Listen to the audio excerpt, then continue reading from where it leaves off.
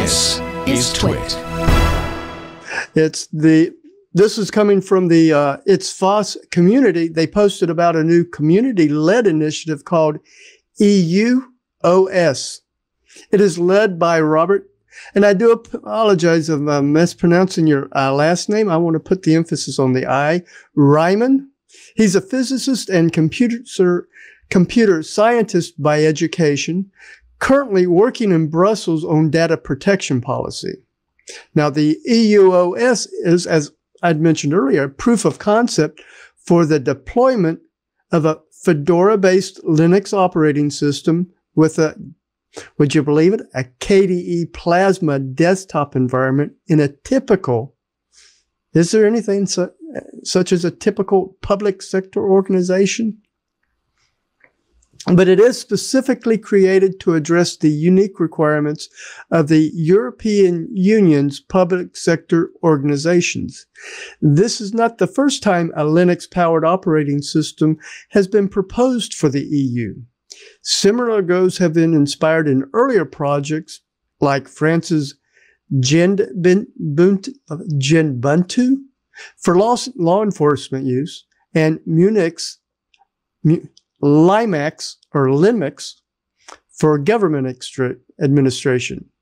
Now, despite the name, EUOS is technically not a new operating system.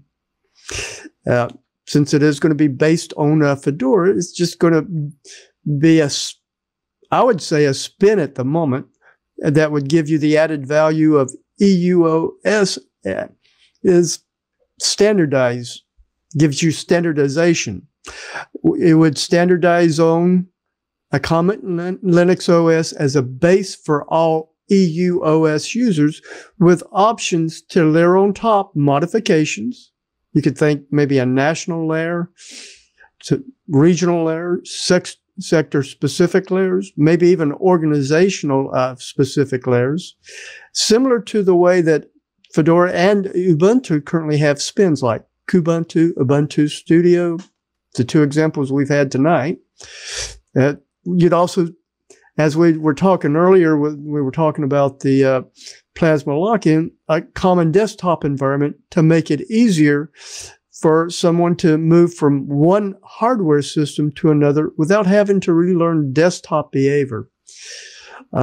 Jonathan, have you moved from KDE to GNOME and then back again? Do you find your muscle memory getting in the way? Not for a very long time. It has been a long time since I've actually done anything with GNOME. Another area that it would help to standardize would be a common method to manage users and their data, software, and devices. Now, what do you think drives the EUOS? A government grant. In a way, yeah. It's the concept of public money, public code. I think we've talked about that in the past, haven't we? Mm-hmm. Supposedly, this, though, isn't an official EU-driven project. But to me, it doesn't make a lot of sense. Why wouldn't they start with, like, SUSE or even Ubuntu? Ubuntu is from the Isle of Man. It's Robert's not got a website. It's a link to in the show.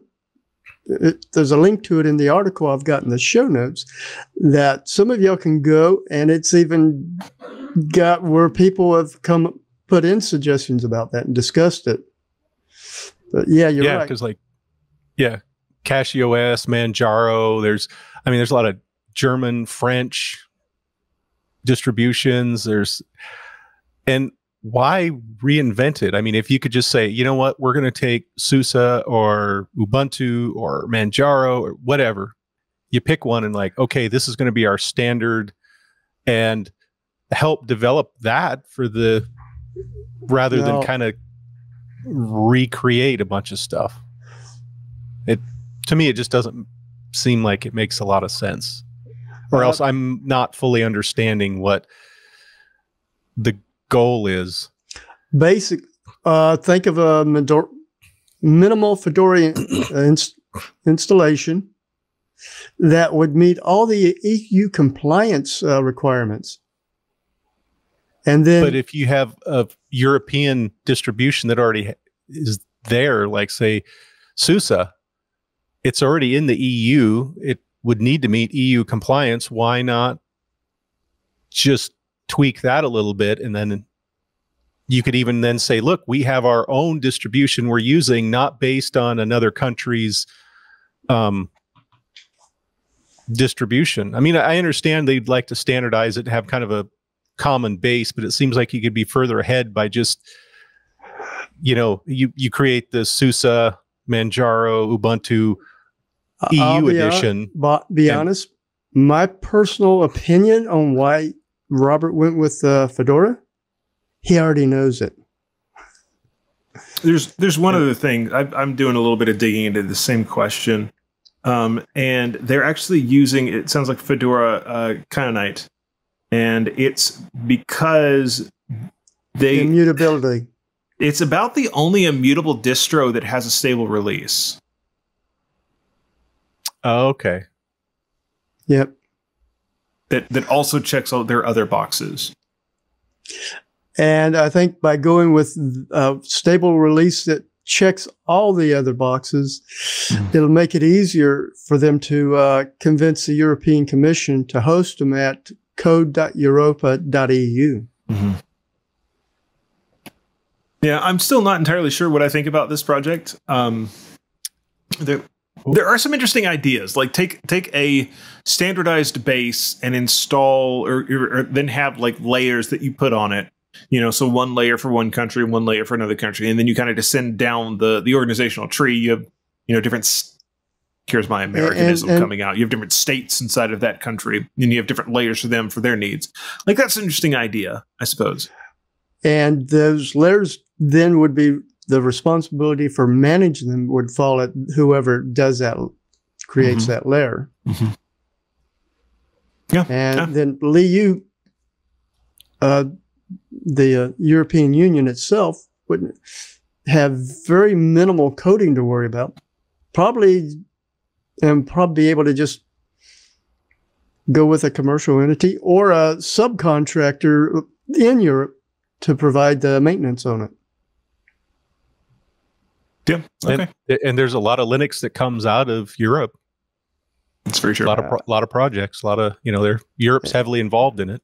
And I bet Fedora's getting a lot of that European assistance already. I'm sure. Lots of the developers are from Europe, from all over the place. But just want to let everybody know about this. Maybe we should keep an eye on it. But check out the link. Be careful you don't go down the rabbit hole I went down and reading about but with the EUOS website and then the code.europa.eu website. Mm-hmm. Though you may find some interesting projects there that you may want to take advantage of. You just may. Hey, it's Leo Laporte. I hope you've enjoyed this little clip from our programming at TWiT.tv. For more, visit our website, TWiT.tv, or subscribe in your favorite podcast client. There's also a link somewhere down there.